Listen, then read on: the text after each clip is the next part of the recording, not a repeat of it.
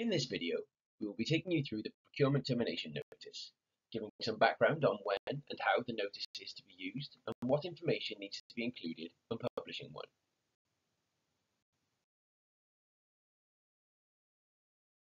This notice is required in circumstances where a contracting authority has decided not to proceed with the procurement and informs the market that the procurement is no longer going ahead.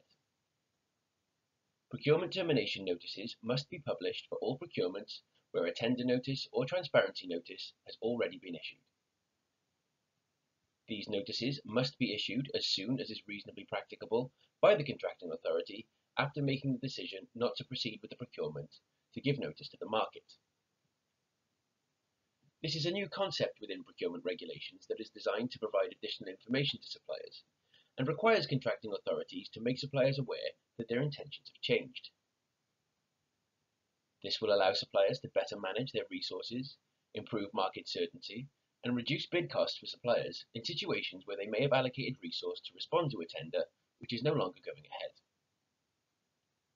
Under the new regulations, each time a tender or transparency notice is created, it creates a public record in the data of any resulting contract. Failing to complete a procurement termination notice would therefore lead to a permanently incomplete data record for the procurement and gives a false indication of the number of live procurements relating to a contracting authority. This notice applies to all procurements except those initiated by private utilities. The following information must be included when publishing a procurement termination notice, though please note that authorities should refer directly to the regulations and associated guidance, as this information is only being provided as a general guide to the notice requirements.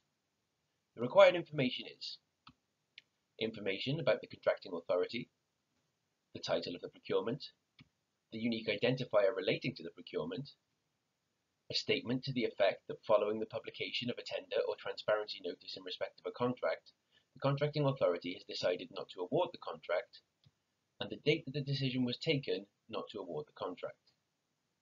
Nothing in this regulation prevents a contracting authority from publishing other information that relates to the same procurement in the procurement termination notice.